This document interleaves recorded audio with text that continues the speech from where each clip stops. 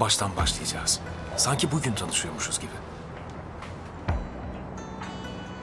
Ben yine seni yemeğe çıkarmak için peşinden koşacağım. Ardından hep Ela diye sesleneceğim. Ama sen cevap vermeyeceksin. Bana ve aşkımıza yeniden güveneceksin. Herkes bu aşka tekrar inanacak. Göreceksin.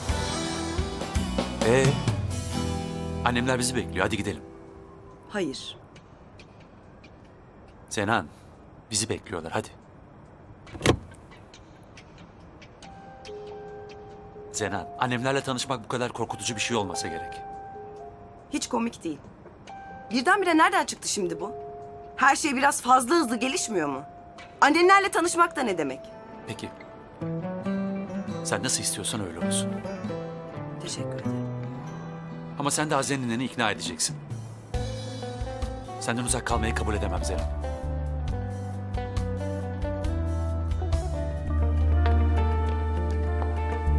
Demek burada uyumuş. Yazık, şu haline bak. Gestapo görmeden kalksa iyi olur. Yoksa hem evsiz hem işsiz kalacak. Şu an evlenmeye hazır değilim. Hem sen ister misin torunun evlenip mutsuz olmasını? Önemli olan evlenmek değil ki. O evliliği bir ömür boyu sürdürebilmek. Değil mi benim güzel ninem?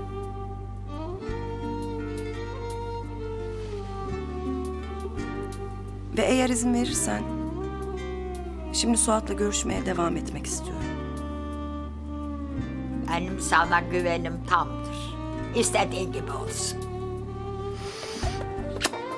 Canım ninem benim. Kazandığını sanma. Sevgili asistanın da boşuna umutlanmasın. Er ya da geç Levent bana dönecek. Bu hastalıklı takıntıdan vazgeç.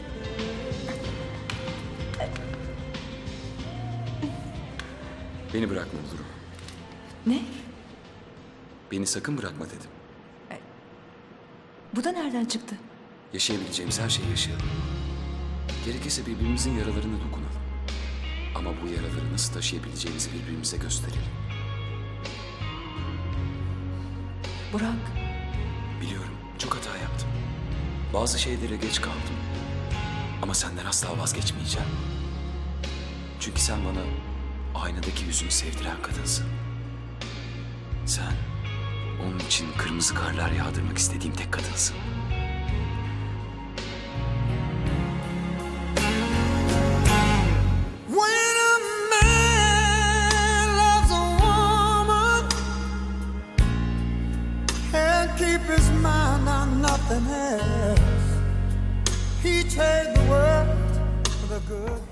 Bunu sen istedin. Lütfen beni dinler misiniz?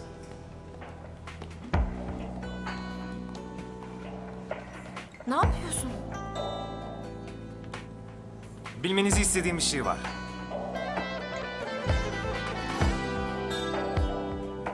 Ben Ela'yı çok seviyorum.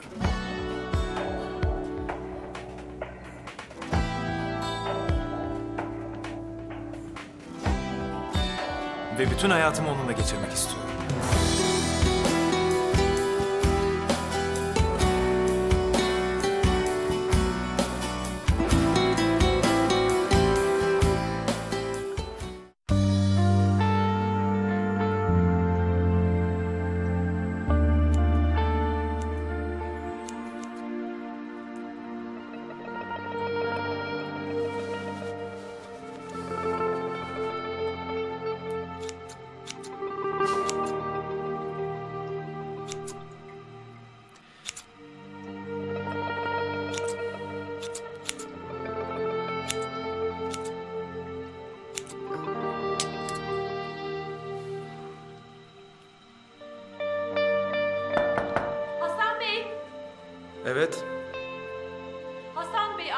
bıçaklanma vakası getirilmiş. Size ihtiyaçları var. Hasan Bey. Tamam, hemen geliyorum. 17 yaşında bir genç arkadaşları taksiyle getirmiş. Şuuru açık, solunum sıkıntısı ve yoğun kanaması var. İnanın böyle bir şey daha önce hiç görmemiştim. Allah kahretsin. Ne olmuş burada ya?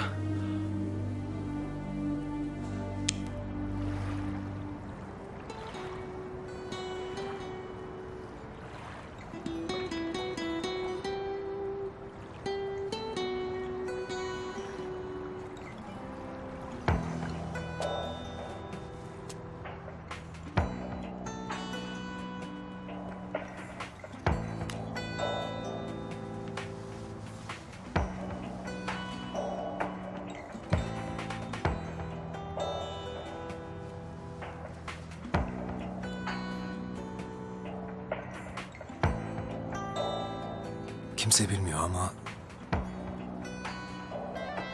senin gizli bir gülüşün var.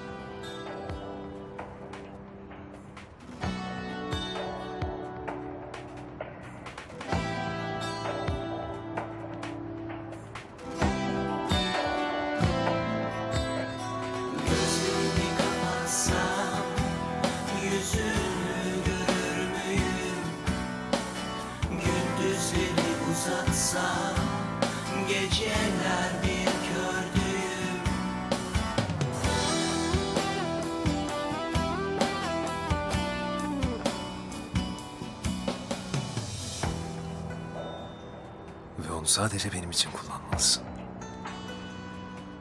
Ve sen de hastanede yaptığın deliliği bir daha yapmamalısın. Tıp aşkın anatomisini henüz çözemese de onda her zaman biraz delilik olduğunu biliyoruz. İnsanlara kahramanca şeyler yaptırabiliyor. Ya da şeytanca. Evet. Bilge ikimize de korkunç şeyler yaşattı. Sence her şey bitti mi? Bazen sanki her şeyi tekrar... Geçmişi, Bilge'ye ait her şeyi unuttum ben. Sen de unutmalısın. Haklısın. Kötü şeyler düşünmemeliyim. Ayrıca artık gitsem iyi olacak.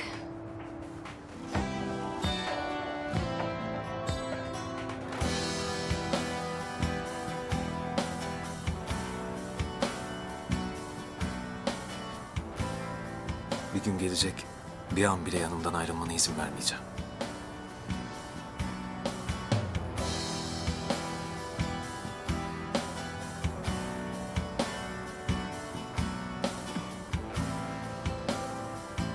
Hoşça kal. Yarın görüşürüz.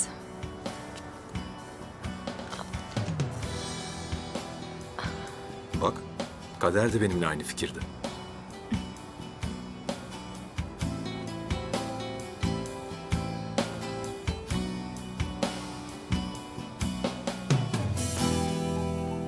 Tansiyon 70-50, nabzı 110. Sağda solunum sesi alamıyorum. Çok fazla kan kaybediyorum.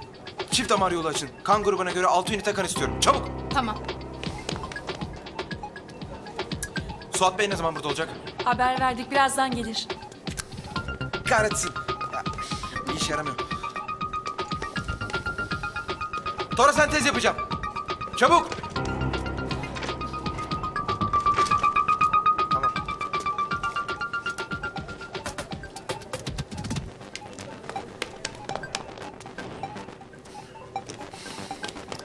Göğüs tüpü takalım. Çabuk, çabuk!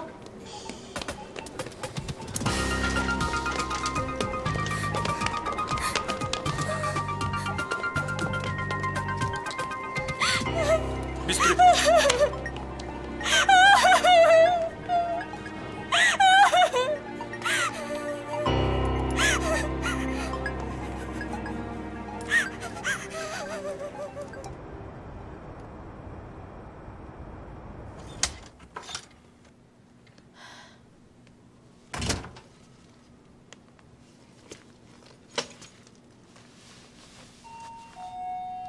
Allah Allah. Kim bu gece gece?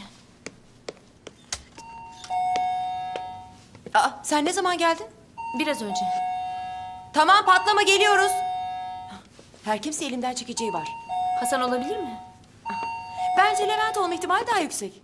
Sensizliğe dayanamamıştır. Saçmalama. O öyle bir şey yapmaz. Ama Burak yapar. Aslında evet ya. Burak beni şaşırtmaya bayılır. Artık açsak iyi olacak. Yoksa her kimse geri gidecek. Aa, bir dakika. Tamam. Dur. Tamam.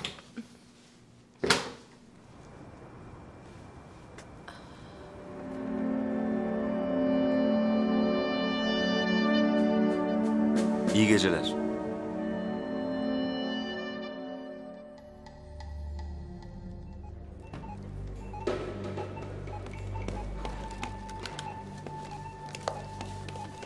Delici kesici alet yaralanması. Geldiğinde solunum sıkıntısı ve taşikardisi vardı. Şimdi durumu nasıl? Torosentezde kan gelmesi üzerine sağ hemotoraks lateral 6. interkostal aralıktan göğüs tüpü takılıp kapalı su altı drenaj uygulandı. Tüp takılır takılmaz 600 cc drenajı olan hastanın şu an için aktif kanaması kesildi.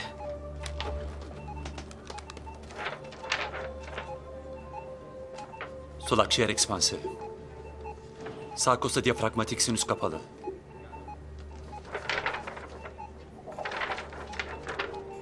Acilen ailesiyle konuşmalıyız. Buradalar mı?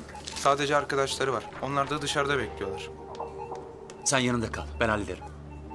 Tamam. Sen saçına bir şey mi yaptın?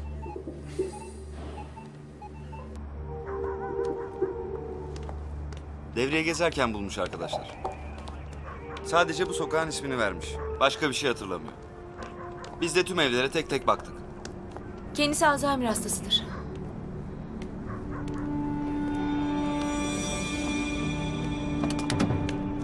Baba.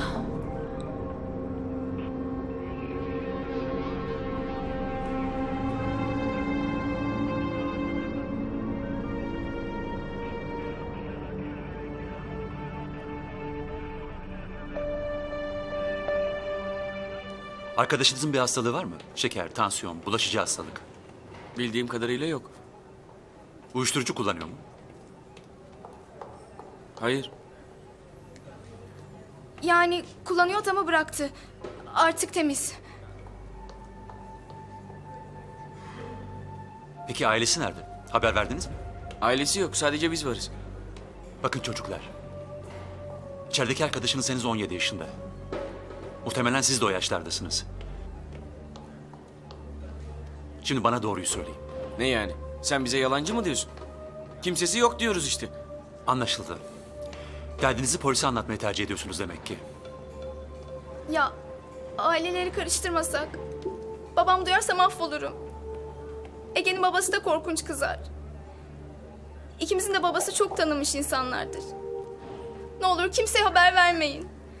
Gazetelere çıkarsak rezil oluruz. Bizi öldürürler. Farkında değilsiniz galiba. Arkadaşınız zaten ölüyor. Suat Bey, hastanın göğüs tüpünde aktif kanama başladı.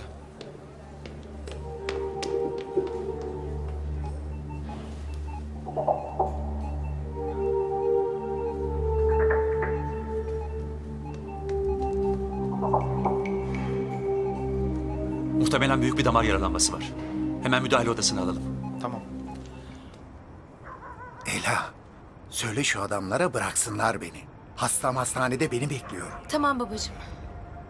Naz temiz bir gömlek getir bana.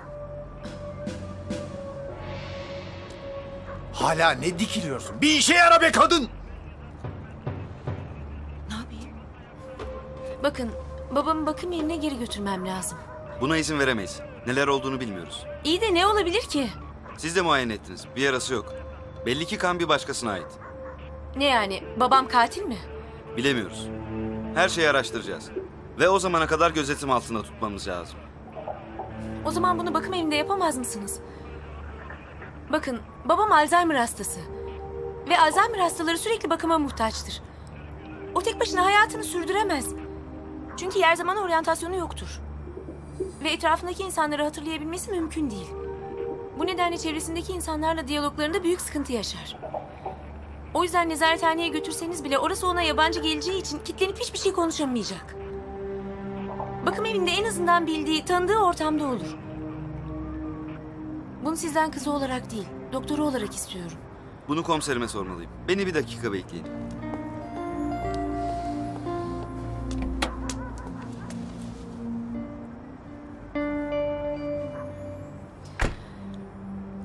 Buyurun gidebiliriz. Komiserim de bakım evine gelecek. Hadi babacığım gidiyoruz. Kader biz hemen gidelim. Sen de Levent'e haber ver oraya gelsin.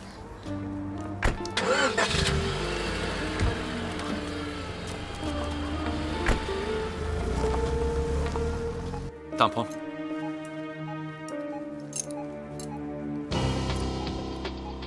Arteria torasika internada kanama başlamış. Klemp. 2-0 prolen istiyorum.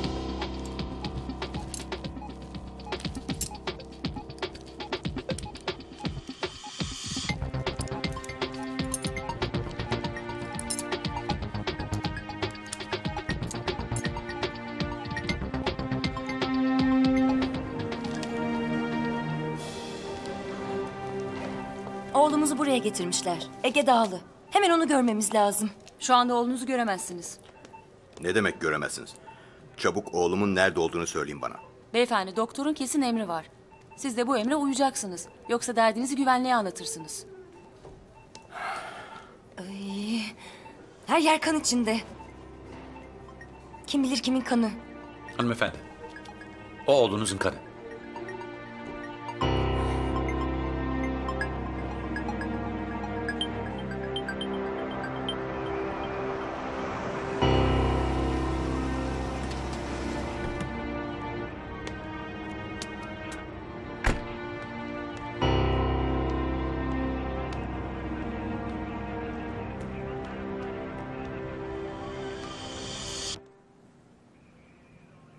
Neredeydin baba? Lütfen hatırlamaya çalış. Bilmiyorum. Sen hastaneyi ara. Genç yaşayacak mı bari onu öğren. Tamam. Merak etme babacığım. Ben her şeyi halledeceğim. Ela, İyi ki geldin. Delirmek üzereyim. Ne yapacağımı bilmiyorum. tamam sakin ol. Yolda birkaç arkadaşımı aradım. Bu olayla özel olarak ilgilenecekler, merak etme. Allah'ım bu bir kabus olmalı.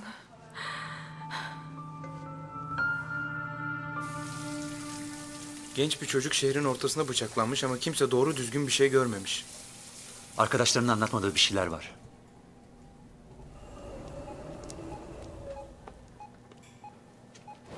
Kimseye bir şey söylemeyeceksiniz. Özellikle gazeteci ya da televizyoncularla kesinlikle konuşmayacaksınız. Polisler peşimizi bırakmaz. O doktor da. Polis işini bana bırakın. Peki Ege'yi bıçaklayan adam ne olacak? Rahat rahat gezecek mi? Gereken her şeyle bizzat ben ilgileneceğim. Siz hiç merak etmeyin. O herif de cezasını bulacak.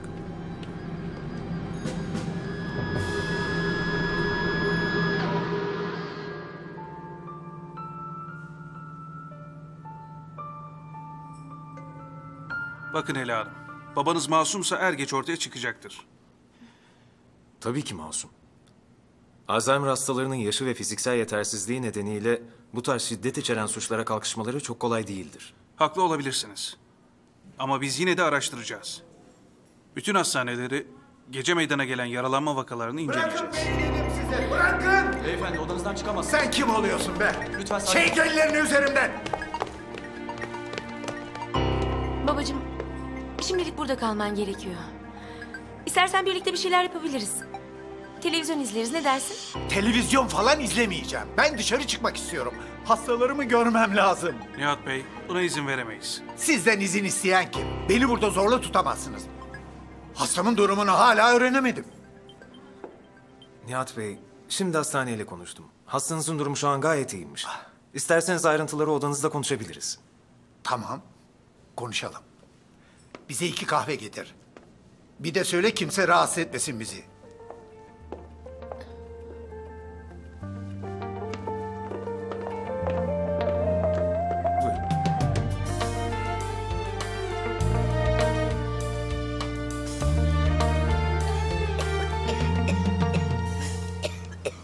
Kızım biraz bakar mısın? Şş, sana diyorum muşlu kız. Ben mi? Evet herhalde sen. Başka kimse var mı? Evet, ne yazık ki yok. Sen doktorsun değil mi? Ninen gitmeden dediydi ki bir derdim olursa sana gelecekmişim. Şu öksürüğüm bir türlü geçmiyor da bana bir ilaç falan yazıversen diyordum. Sigara içmeye devam ettiğiniz sürece öksürüğünüzü hiçbir şey geçiremez. Olsun olsun gel sen gene de bir şey veriver. Artık geçtiği kadarıyla. Hayır ya, sabah sabah bu bir kabus olmalı. Ne dedin? Bir şey mi dedin? Duyamadım. Diyorum ki sizi muayene etmeden ilaç falan veremem, kusura bakmayın. Dur bekle. Yanına geliyorum o zaman. Ama benim hastaneye... Of Nine ya. Kendin gittin ama başıma açtığın dertler bitmedi yani.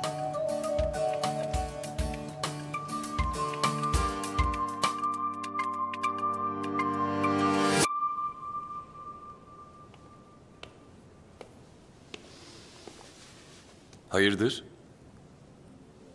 Gece pek uyuyamadın galiba. Yo. Yani uyudum sayılır.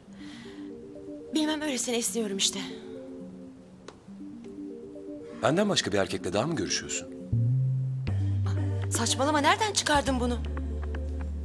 Gece bilmemem gereken ne oldu? Hiçbir şey. Ya özellikle benimle ilgili kesinlikle hiçbir şey. Anladım. Konu Ela ile ilgili. Güzel. Beni aldatmıyorsun yani. Tabii ki hayır. Yani beni gerçekten seviyorsun.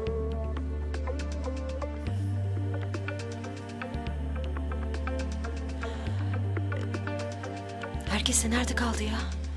Zenan geç kaldığına göre ölümcül bir durumda demektir. Anlattıklarına göre Ela'nın sakladığı bir şey var. Hasan'sa izinli.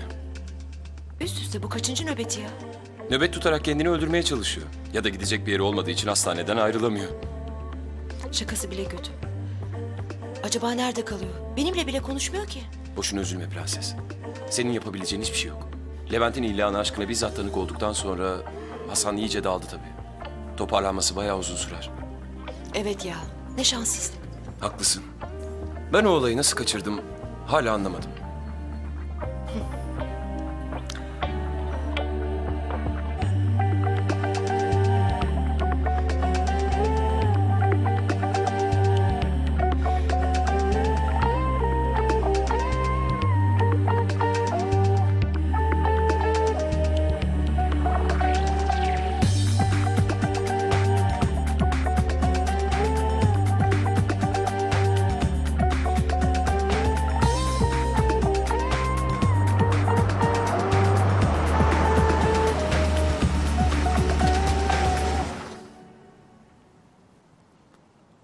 Ela, bugün izin alıp babanın yanında kalmak ister misin?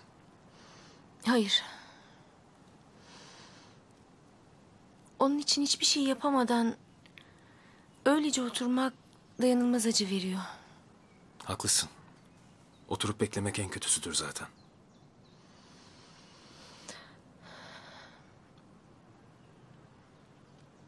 Levent. Ya babam gerçekten kötü bir şey yapmışsa? Saçmalama. Yapmadı. Ben bundan eminim. Hem böyle şeyler düşünme.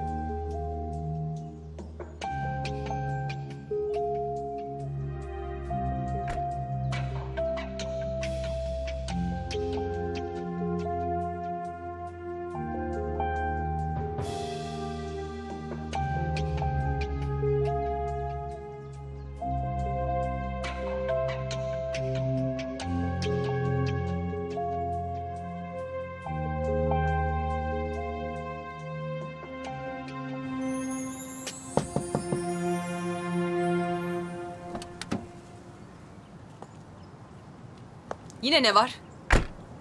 Senden kurtulamayacak mıyım ben? Maalesef kurtulamayacaksın. Artık bu hastanede çalışıyorum. Bu doğru olamaz.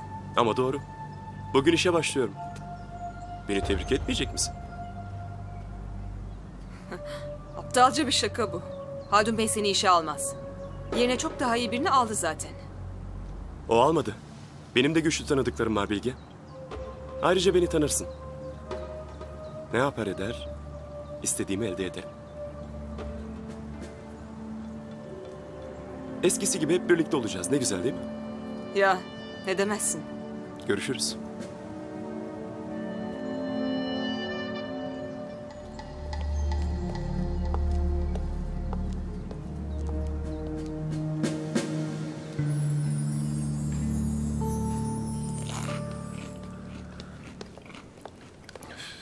Gestapo ya hamile ya da sabahın köründe erik yiyerek beni delirtmeye çalışıyor. Aha, emin ol bütün derdim sensin. Ayrıca kulaklarımın ne kadar iyi duyduğunu ve kızdığım zaman ne kadar acımasız olduğumu unuttun galiba. Hatırlatmamı ister misin? Yok, çok teşekkür ederim. O zaman git bana tuz getir. Tamam. Zenan. Zahmet etmeyin, ben dosyalarımı aldım. Boşuna almışsın. Gözün aydın, Suat Bey sayesinde nur topu gibi bir hastan oldun. Size zahmet olmazsa dosyaları Burak Bey'e verebilir misiniz hanımefendi? Tamam. Bizi öğrenmiş. Sıra Burak ve bende. Allah'ım sen bizi Gestapo'nun hışmından koru.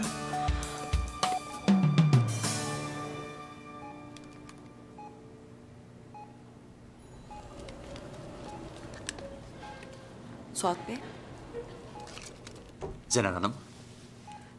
Ege'nin test sonuçlarını istemişsiniz.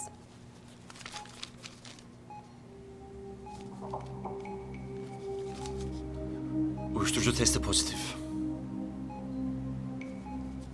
Bu durumu hemen babasıyla konuşmalıyız.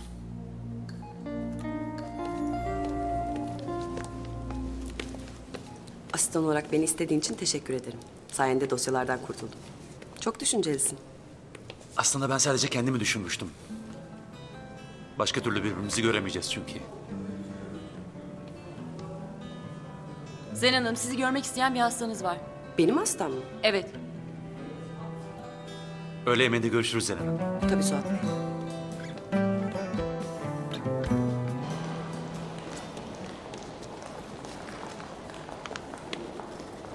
Nisa'nın merhaba. Uzun zamandır görüşemedik. Bundan sonra da görüşmezsek sevinirim. Sanırım her şeyi öğrendiniz. Bunu Levent'e nasıl yaparsın? Hepimizi salak yerine koydun.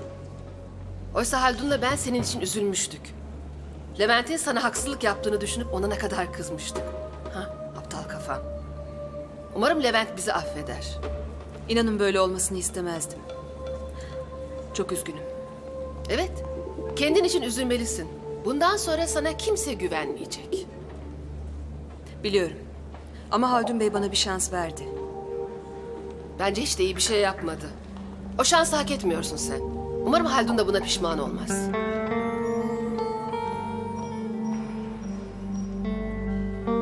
Ela Hanım, istediğiniz filmler. Ela Hanım. Teşekkür ederim. Rica ederim.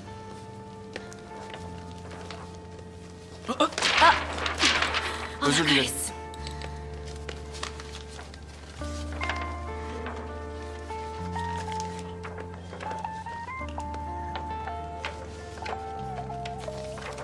İyi misin?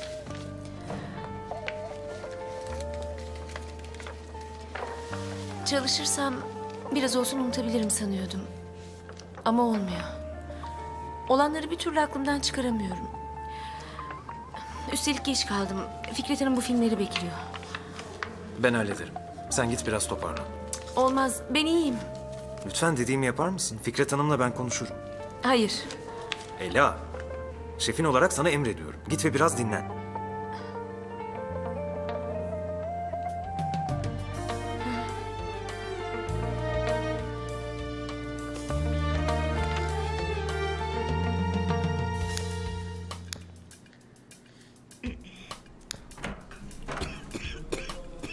Bedriye Hanım. Hanım değil teyze. Hem komşuyuz Hem de ninenin emanetsin bana ne de olsa. Ne yapıyorsunuz? Burada sigara içemezsiniz. Beklerken dayanamadım. Şöyle bir tanecik içivereyim dedim canım.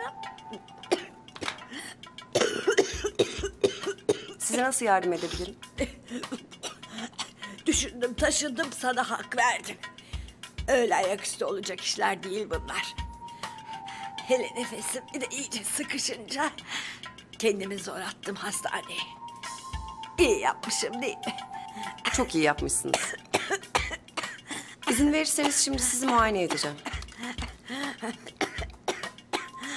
Ah hakikatli kızım benim. Demiş miydim ninen seni bana emanet etti diye? Evet, hem de birkaç kez. Yaşlılık işte. Ben eskiden... Derin derin nefes alıp verir misiniz?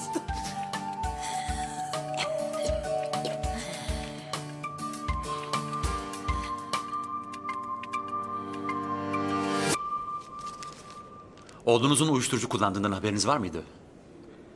Benim oğlum öyle şeyler yapmaz. Üzgünüm ama testler tam tersini söylüyor. Benim Egem daha çocuk. Ne işi olur onlarla? Bir yanlışlık olmalı. Tekrar yapın. Ben de yanlışlık olmasını isterdim ama hiçbir yanlışlık yok. Bakın doktor bey, size kim olduğum söylenmedi galiba. Siz işinizi doğru dürüst yapıp oğlumu iyileştirin yeter. Ben de işimi yapacağım zaten. Gidip oğlunuzun uyuşturucu kullandığını polise bildireceğim. Saldırıyla bilgisi olabilir. Doktor bey. Polise hiçbir şey söylemeyeceksiniz. Ben o işi bildiğim gibi halledeceğim. Belli ki yöntemleriniz yüzünden oldunuz burada. Şimdi izin verirseniz ben doğru olanı yapacağım.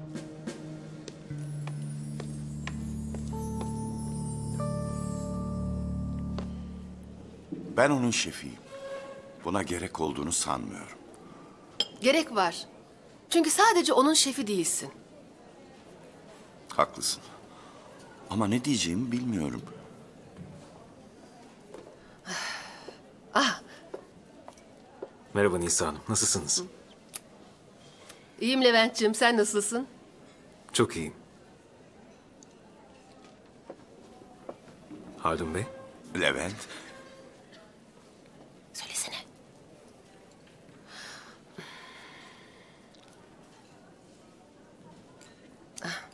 Benimle konuşmak istiyormuşsunuz siz galiba. Yani beni bekleyen bir hasta var da onun için acele ediyorum. Levent, Haldun sana haksızlık etti. Doğruyu söylemek gerekirse ben de. Senin Ela'ya olan aşkını görmezden geldim. Ve açıkçası Bilge ile tekrar evlenmenizi istedim. Ama gördüm ki yanılmışım. Bilge... Önemli değil. Gerçekten. Sizi anlıyorum. Doğru sandığınız şeyi yapmaya çalıştınız. Vallahi ne yalan söyleyeyim. Ben senin gibi böyle sakin olamazdım. Ela ve ben... ne olursa olsun birbirimizden asla vazgeçemeyeceğimizi kanıtladık. Başka hiçbir şeyin de önemi yok. Dilerim çok mutlu olursunuz. Teşekkür ederim. Lütfen, lütfen kızıma yardım edin. Merdivenlerden düştü. Sanırım kolu kırıldı. Tamam, lütfen sakin olun, lütfen. Böyle gelin. Hemen kızınızla ilgileneceğiz. Yavaş, yavaş. Bebeğim düştü. Onu bana verin. Al bakalım. Bebeğin de çok güzelmiş. Ben de olsam hiç bırakmazdım.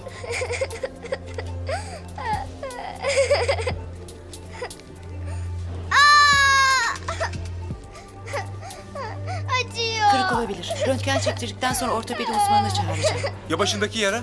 Ciddi bir şey olabilir mi? Ya beyin kanaması geçirirse? Sakin olun. Biz her şeyi kontrol edeceğiz.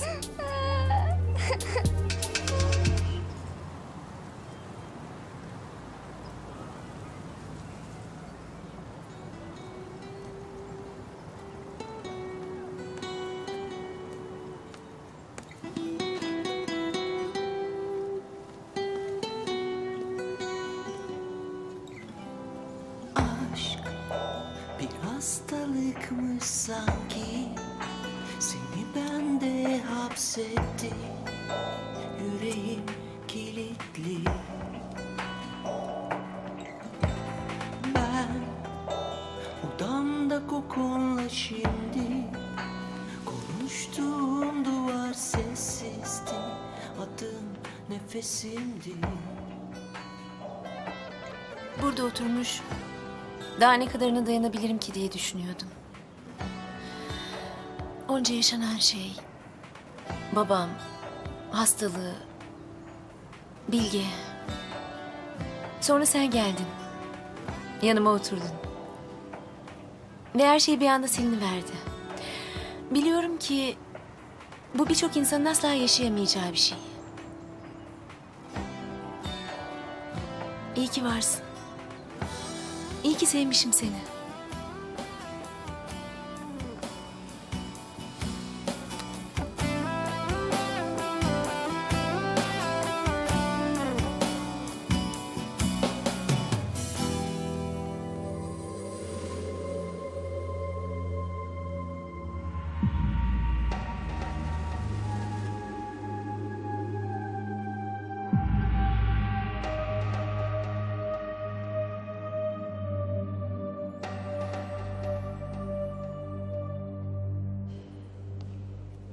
Fikret Hanım, nasılsınız? İyiyim hocam. Teşekkür ederim. Siz nasılsınız? Ben de iyiyim, sağ ol.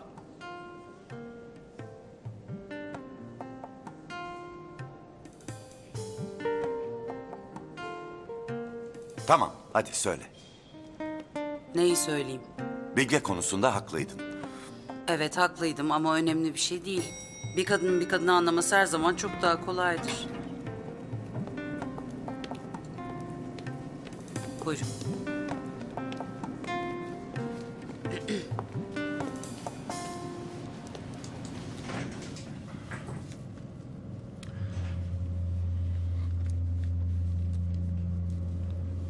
Özel bir hastaneden iyi bir transfer teklifi almışsın. Hı hı. Gidecek misin? Henüz karar vermedim.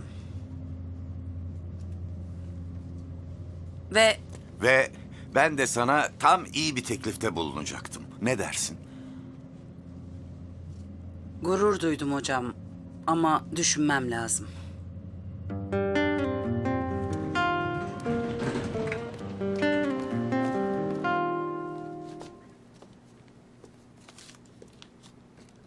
Merhaba Eleni Hanım. Merhaba. Eleni Hanım bir yıldır süren baş ağrılarından şikayetçiymiş. Ancak bu sabah ani bir bayılmayla hastaneye getirilmiş. Ah doktor bey, kardeşim hiç eskisi gibi değil. Karakteri değişti. Çok garip. Garip değil, zevkli. Kendimi yeniden genç gibi hissediyorum. Sanki kanım kaynıyor. Yerimde duramıyorum. Abla ne ayıp şeyler söylüyorsun. Ne ayıbı canım? Hem doktordan utanılmaz ki, değil mi ama? Biliyor musunuz, gamzeleri pek severim ben. Abla dedim. Böyle konuşmasana. Kusura bakmayın lütfen. Her zaman çok utangaç biriydi. Şimdi resmen flört ediyor. Onun yaşında biri için normal mi? Ne varmış yaşımda? Bilmem, farkında mısın, 77 yaşındasın.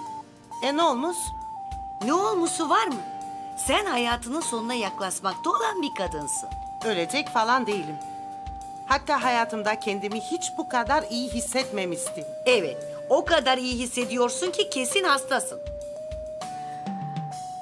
Tabes dorsiyesi olabilir mi? Bakacağız. Gerekli tahlilleri yapıp emin olalım. Eleni Hanım, daha önce hiç frengiye yakalandınız mı? Frengi mi? Yok.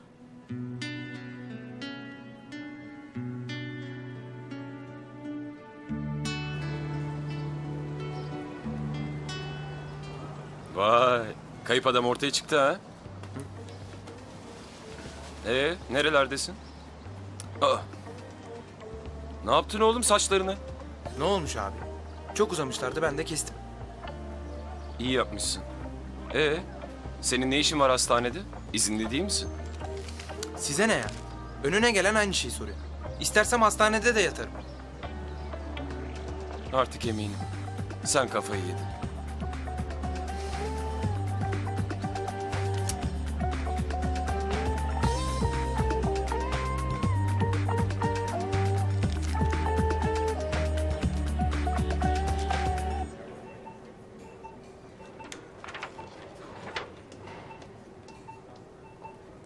Bu kırığın oluşumu düşmeyle açıklanacak gibi değil. Olay nasıl olmuş? Babası bir şey anlattı mı? Arkadaşlarıyla oynarken merdivenlerden düşmüş. Levent Bey'e haber verdiniz mi? Geliyor. Ceren, kızım. Bak sana neler aldım.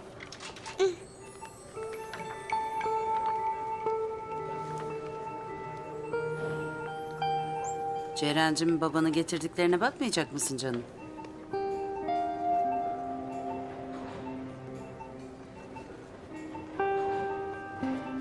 Ceren?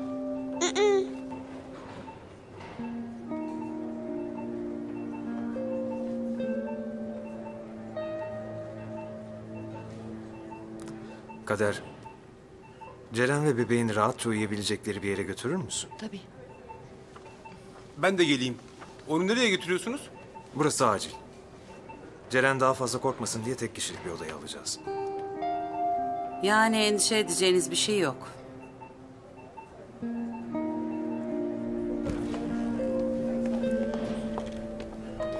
Doktor bey.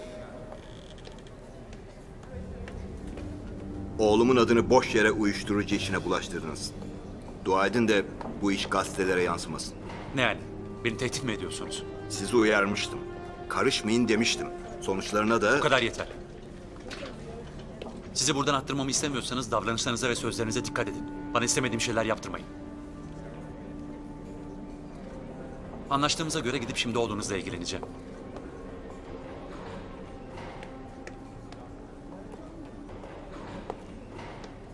Ne oldu? Tartışıyor muydunuz siz? Önemli bir şey değil. Şu hasta komşun. Durumu nasıl? İyi değil. Üstelik benimle sigara pazarlığı yapıyor. Eğer sigara içmesine izin verirsem o da nineme benimle ilgili casusluk yapmayacakmış. Yani sana şantaj yapıyor. Tam olarak öyle söylemese de. Neyse, ilgilenmem gereken çılgın bir komşum var. Sonra görüşürüz.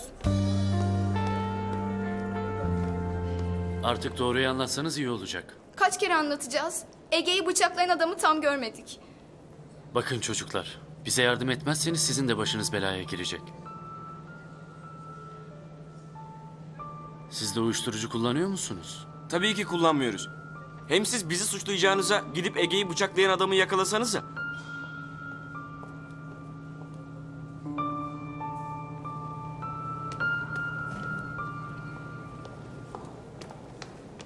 Bilge, sabahtan beri harika şeyler duydum. Seninle uğraşamayacağım Serdar.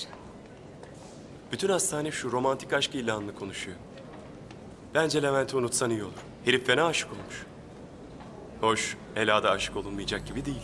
O zaman git Ela ile uğraş ve beni rahat bırak. Bilge, senden başka kimseyi istemiyorum. Bak, Levent kendi yolunu çizdi. Sen hala boş hayallerle uğraşıyorsun. Ben kararımı çoktan verdim. Bundan da dönmeyeceğim. Bilge, o ikisini yan yana gören herkes senin bir şansın olmayacağını anlar. Ve sen de bir gün anlayacaksın. O gün geldiğinde ben hala seni bekliyor olacağım.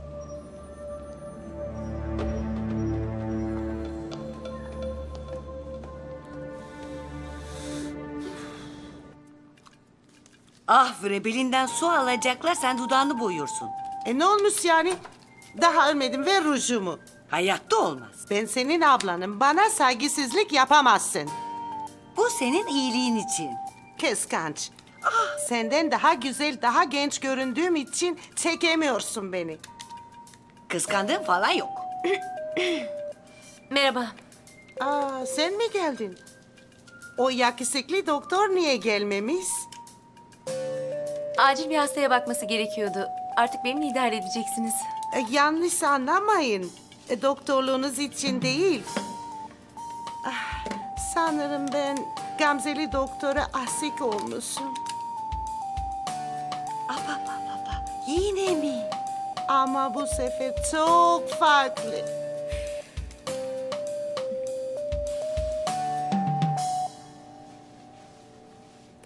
Ceren,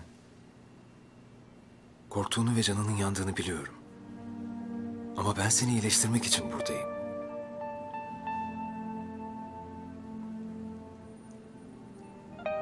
Merdivenlerden nasıl düştün Ceren?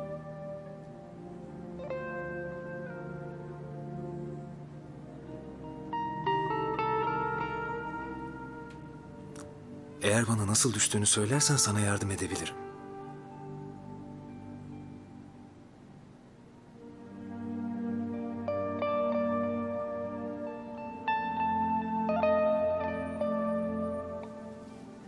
Bebeğimi eve götürür müsün? Onun da canı yanmasın. Sen onu koru lütfen. Ah bre doktor kızım. Çekili rezillik değil. Bu yaştan sonra başımıza gelenlere bak.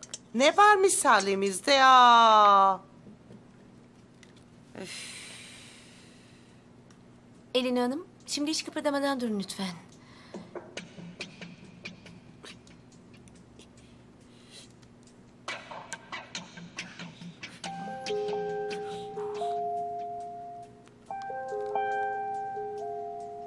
Bu kadar. Geçmiş olsun, rahatlayabilirsiniz. Sonuçlar çabuk çıkar mı? Merak etmeyin, sonuçlar çıkar çıkmaz sizi görmeye geleceğim. Hı. Gamzeli'yi getirmeyi unutma ha. Tamam. Tanrım onun günahlarını bağışla. Hasta o.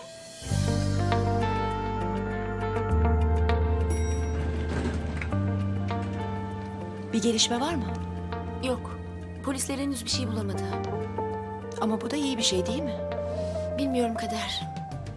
Sonra görüşürüz.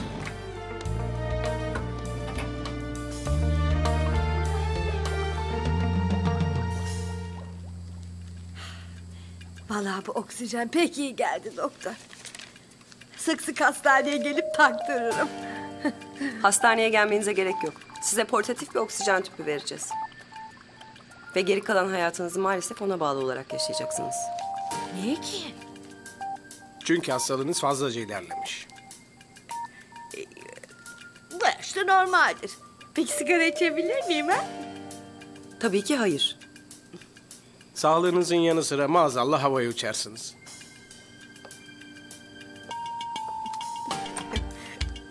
Ne şakacı bir doktor değil mi Zenan kızım? Hayır Bedriye Hanım, şaka yapmıyor.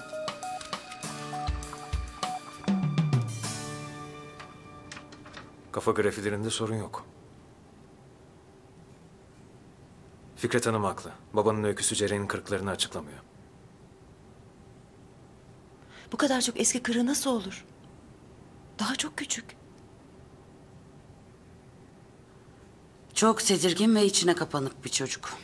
Erkeklerden çok korkuyor. Özellikle babasından çok çekiniyor. Bunun tek bir nedeni olabilir. Ceren'de tam bir değerlendirme yapmalıyız. Hemen tüm kemik yapıları, hassasiyeti olan bölgeler gizli travma açısından incelensin. Gelişimsel, davranışsal, mental, emosyonel durumu araştıralım. Tamam.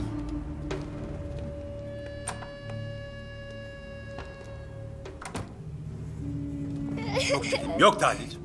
Hala çıkamadık buradan. Senin yüzünden iş görüşmesini de kaçırdım. Uslu dursaydın bunların hiçbiri olmayacaktı. Anan gibi başıma bela oldu. Anneme getir beni. Sanki seni istiyor da. Sus, sırlama yine. Sus. Sana ağlama dedim. Şimdi herkesi buraya toplayacaksın. Sus. Sana sus diyorum. Lan cezası, sussana. Sus, sus. Ağlama Ceren'im. Birazdan çıkacağız buradan. Evimize gideceğiz. Zafer Bey, sizi dışarı alabilir miyiz? Neden? Burada kalsam daha iyi olmaz mı? Baksanıza nasıl korkuyor çocuk. Hem Ceren'in nesi var? Pedagogumuz birkaç şey kontrol edecek. İzninizle.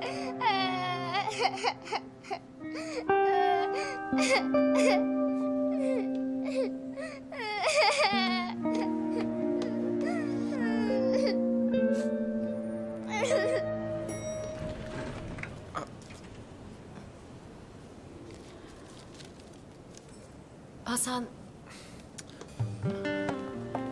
Hasan. Hasan daha ne kadar kaçacaksın benden? Aynı hastanedeyiz.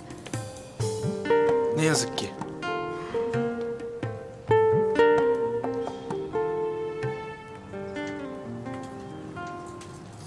Sağ olasın doktor kızım. Eve gider gitmez ninene hemen telefon açacağım. Nasıl yardım ettiğini bir bir anlatacağım. Bak Bedriye teyze, doktoru duydun. Sigara falan içmek yok. Ay aman anladım. Daha kaç kere diyeceksin? Keşke gelmeseydim. Bir kere geldin ve dediklerimizi yapmak zorundasın. Hadi sana iyi günler doktor kızım. Akşama görüşürüz. İnşallah yakında tekrar görüşmeyiz. Bir şeyler sakladığınızdan eminim. Konuşmazsanız başınız daha çok belaya girecek.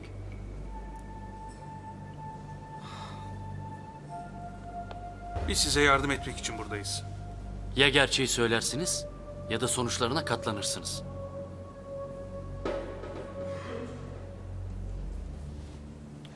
Şu resme bir bakın bakalım. Bu adamı tanıyor musunuz? Evet bu. Evet, bu adam da oradaydı. Ege'yi o bıçaklamış olabilir.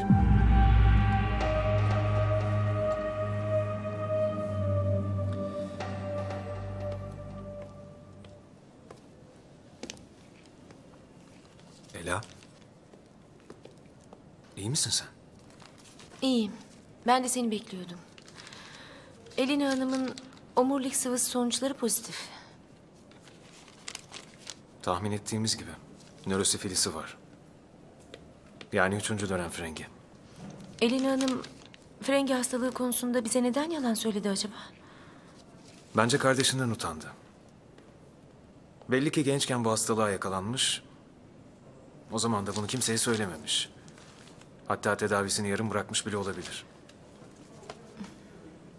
İlk enfeksiyon da bu yüzden tamamıyla yok edilmeyip sadece bastırılmış. Yani sana aşık olmasının ve mutluluğunun sebebi frengi mi? Kesinlikle evet. Spiroketler serebral korteksini uyarıyor. Ela Hanım, sizinle konuşmamız gerekiyor.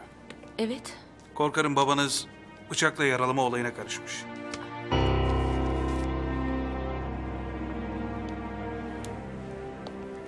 Nasıl böyle bir şey söylersin ya? Hala inanamıyorum.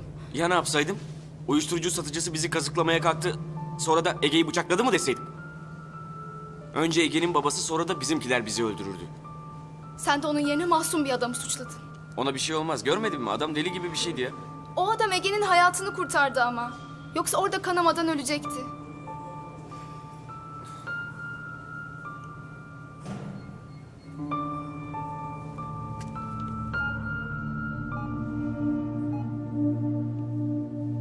İnanamıyorum. Bu gerçek olamaz. Bir yanlışlık olmalı. Nihat Bey'in durumundaki biri böyle bir saldırıyı gerçekleştiremez. 2 tane görgü tanığımız var. Nihat Bey'i teşhis ettiler. Peki şimdi ne olacak? Dua edin çocuğa bir şey olmasın. Yoksa babanız cinayet suçundan yargılanacak.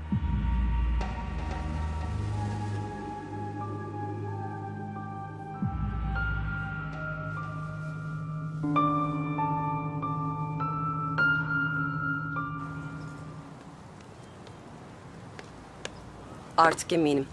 Bende manyak insanları çeken bir şey var. Bu durumda en manyak ben oluyorum galiba. Sanırım.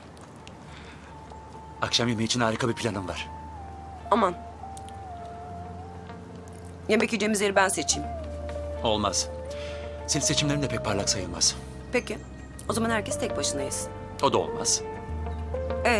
Ne yapacağız peki? Senin evinde istediğimiz yemeği pişirebiliriz. O hiç olmaz. Ninem gitmiş olabilir ama yerine casusunu bırakmış. Keşke bir şey olsa da sevgili komşum benden uzak dursa. Ya nasıl olur böyle bir şey? Ne olursa olsun benim tanıdığım Nihat böyle bir şey yapmaz. Bence de ama... Ela nasıl? Şaşkın. Yıkılmış. Zavallı kız. Sürekli yeni bir problemle uğraşıyor. Ben avukatla konuşayım. Ne yapacağımızı ondan sonra karar veririz. Sen Ela'nın yanından ayrılma. Levent Bey. görmeniz gereken önemli bir şey var.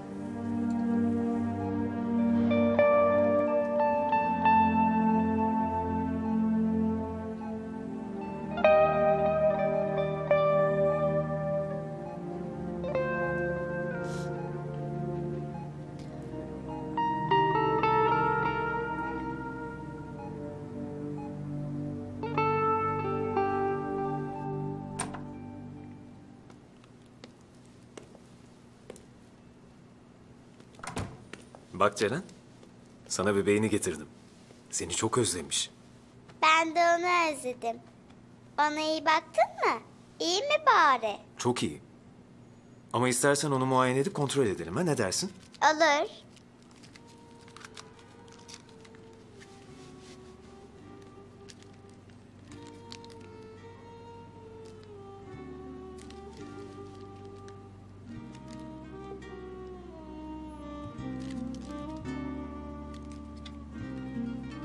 Bence çok sağlıklı. Ama bir de sen muayene et bakalım. Al.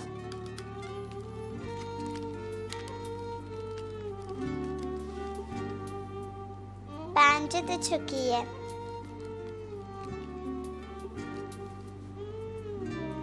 Bu sırada ben de seni kontrol edeyim mi? Olur.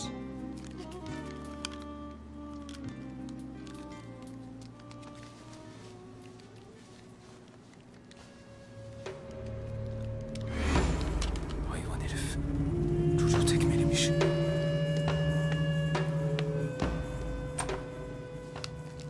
Senin canın hiç yanmayacak. Ben sana hep iyi bakacağım.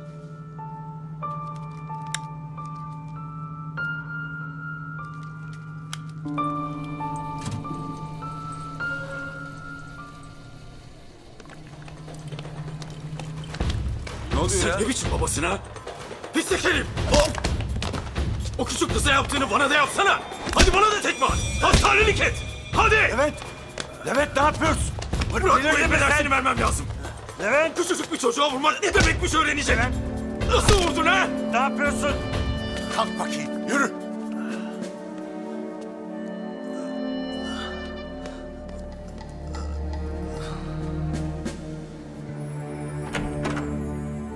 Allah kahretsin!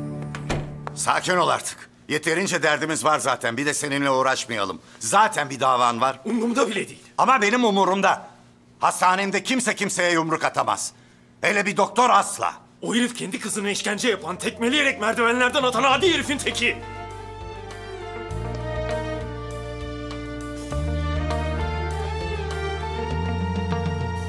Şu haline bak.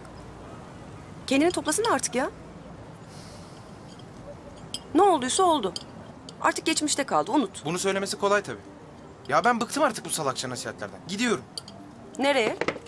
Bildiğim kadarıyla bir evin yok. Yoksa annenle teyzenlerin yanına mı taşındın? Çocuklar olayı duydunuz mu? Levent Bey kızını döven bir babaya acayip benzetti. Herif 6 yaşındaki kızını merdivenlerden yuvarlamış.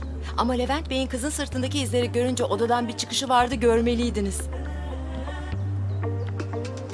Adam hem romantik hem de tam bir kahraman.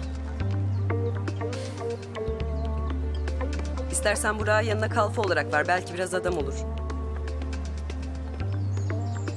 Flash haberi duydunuz mu? Geç kaldım. Levent Bey'in kahramanlıklarını yeterince dinledik. Ne Levent'i ya? Ela'nın babası dün gece getirilen genci bıçaklamış. Ne? Ne?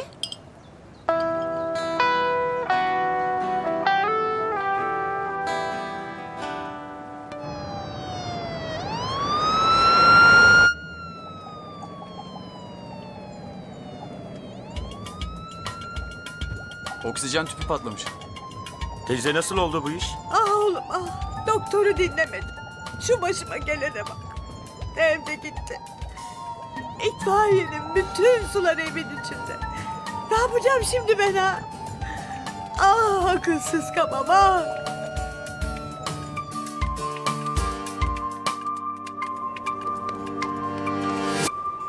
Aa, Bedriye teyze.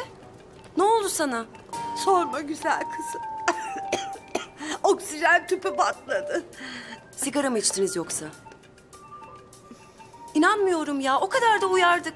Ne yaparsın kızım? Tiryakilik işte. Son bir sigara yakayım dedim. Neyse.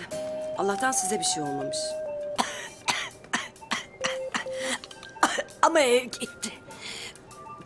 Canınız sağ olsun. Ama elektrik kontağından yangın çıkınca bütün apartmana yayıldı. Ne? Bütün apartmana mı? Benim evimde mi? Ya. Sana haber vermediler mi? Ama neyse ki kimseye bir şey olmadı.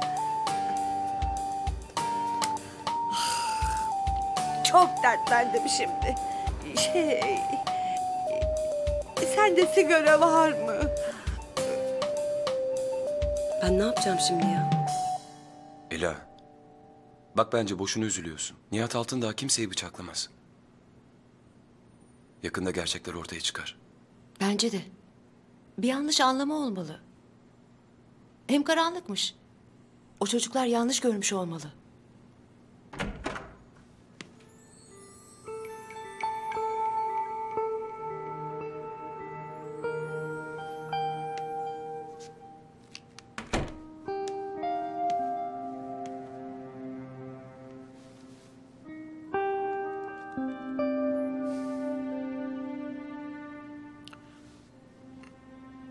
Baban için çok üzüldüm.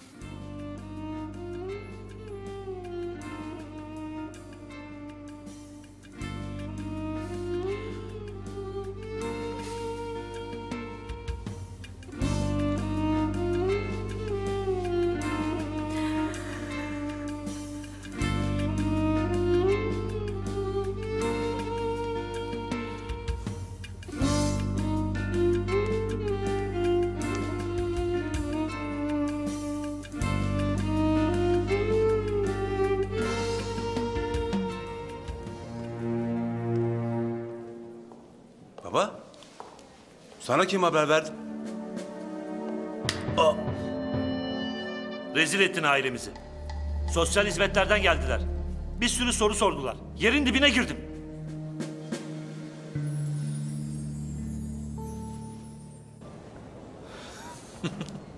Bunun neresi komik şimdi? Evim yandı diyorum sana. Haklısın. Aslında çok kötü bir şey. Ben biliyordum. O komşunun başıma bir şey getireceğini biliyordum. En iyisi ben hemen gidip eve bakayım. İnşallah çok kötü durumda değildir. Nerede kalırım sonra ya? Bana taşın diyeceğim ama Neyse, benim hemen gitmem lazım.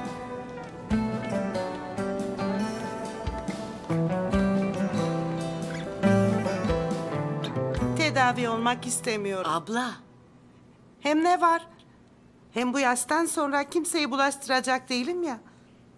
Delirdin mi sen? Doktoru duymadın mı? Frengin daha da kötüye gidebilir miyiz? Evet, bu korkunç bir şey. Ama eski halime dönmek daha da korkunç. Eskiden yaşadığımın bile farkında değildim. Hiçbir şeyden zevk almadım. Ama şimdi çok mutluyum. En ufacık bir şey bile beni mutlu ediyor. Bu hastalığın 50 yıl sonra geri gelmesi bana Tanrı'nın bir lütfu. Onun için ne olur benim böyle kalmamı sağlayın. Ha? Penisilin tedavisi frenginizi kontrol altında tutacaktır. Ama diğer taraftan bu etkileri hissetmeye devam edeceksiniz. Çok teşekkür ederim doktor. Teşekkür ederim. Doktor, bir şey söyleyeceğim. Peki sizi arada ziyaret edebilirim? Tabii.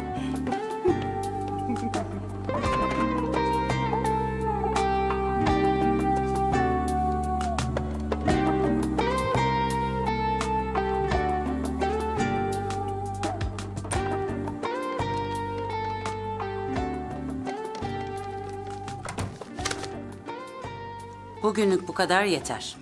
Hadi babanın yanına git. Sağ olun ama önce işimi yapmalıyım. Siz hep öyle demez misiniz? Bu sefer öyle değil. Bugün babanın sana çok ihtiyacı var.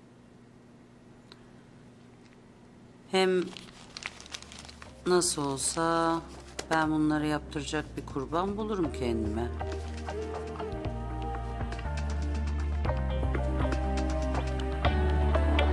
Bu dosyalar yarım saat içinde bitecek. İyi ama nasıl? Bilmem. Bir yolunu bulursunuz herhalde. Ya Burak Bey'den yardım istemeye ne dersin?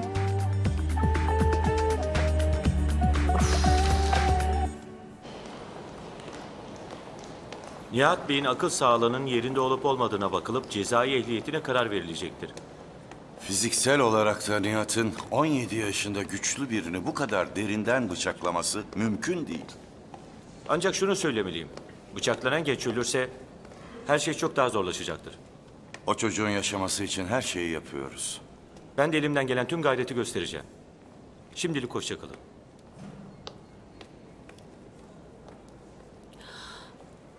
Fikret Hanım, Haldun Bey. ben de seni arıyordum. Nihat Bey konusunda bir gelişme var mı hocam? Henüz yok. Bu arada teklifimi kabul ediyorsun değil mi? Mümkün değil. Bak, konu yine Bilge meselesi ise... Hayır, o şeytan umurumda bile değil. O zaman sorunun ne? İstediğin her şeyi kabul etmeye hazırım. Hem senin üzerinde çok emeğin var biliyorsun. Ayrıca senin için ileride çok daha iyi şeyler Hocam düşünüyorum. teklifinizi Hem kabul bunu- edemem çünkü ben hamileyim.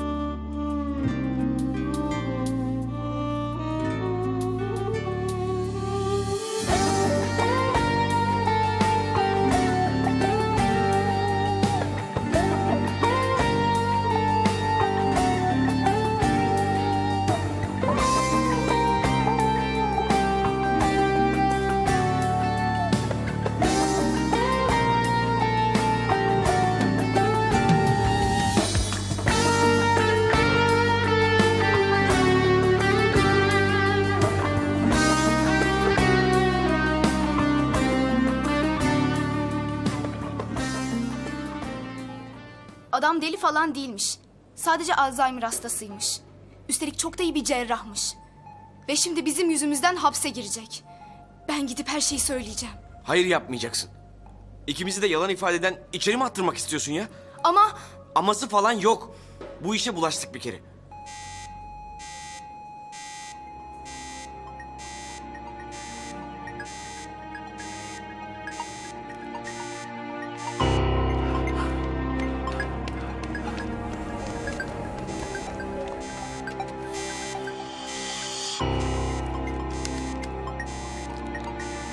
Tefiyi hazırla.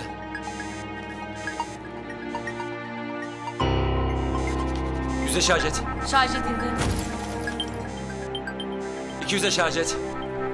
Şarj edildi. 300'e şarj et. Şarj edildi. 360'e şarj et. Şarj edildi. Tekrar şarj et.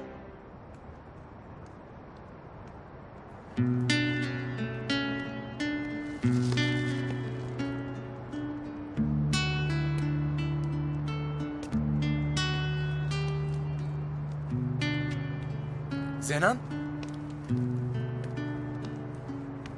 Ne yapıyorsun burada? Niye evine gitmedin hala? Sorma ya. Evim yandı. Ne? Evin mi yandı? Nasıl ya? Uzun hikaye, anlatırım sonra. Sonuçta sokakta kaldım işte. Gidecek bir evim bile yok. Evim, kıyafetlerim, kitaplarım, CD'lerim. Çoğu yanmış. Geri kalanı da sular içinde. Ne yapacağımı bilemedim. Ben de kalkıp buraya geldim. Ela ile konuşsana. En azından kalacak bir yerin olur. Onun derdi başından aşkın zaten. Bir de ben dert olmayayım.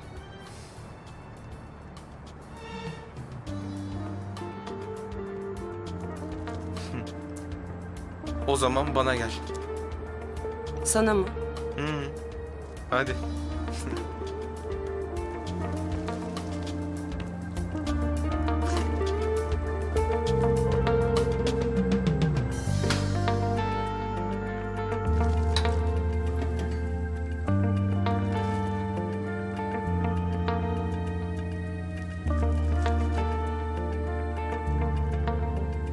Ne yani?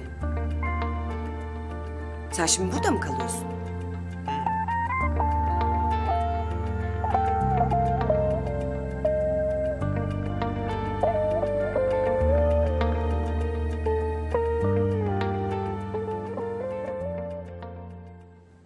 Ela, kızım. Seni çok merak ettim. İyisin değil mi? Çok üzgün görünüyorsun. Ben çok iyiyim babacığım.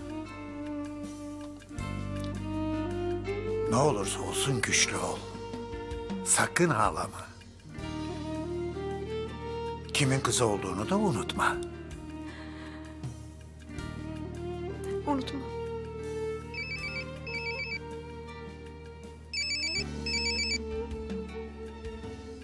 Efendim? Evet. Evet.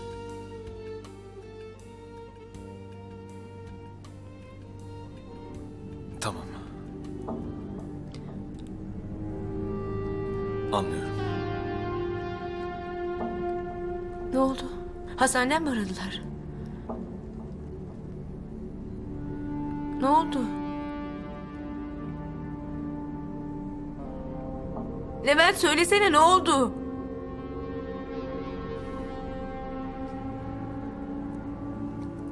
Çocuk